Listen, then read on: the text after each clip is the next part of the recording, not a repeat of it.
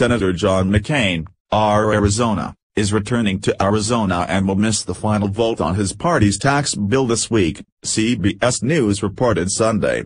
McCain, who has been hospitalized at Walter Reed Medical Center suffering from the side effects of his treatment for brain cancer, reportedly left Washington, D.C., on Sunday to return home for the holidays.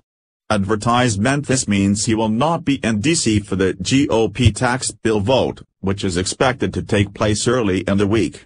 The Hill has reached out to McCain's office for comment. Republicans have won over 2 key votes for the measure, meaning they should still have the razor-thin majority needed to pass the bill. Senator Bob Corker, R. Tennessee, agreed to vote for the final bill after opposing the Senate plan. And Senator Marco Rubio, R. Florida, said he would support the bill after GOP leaders increased the child tax credit.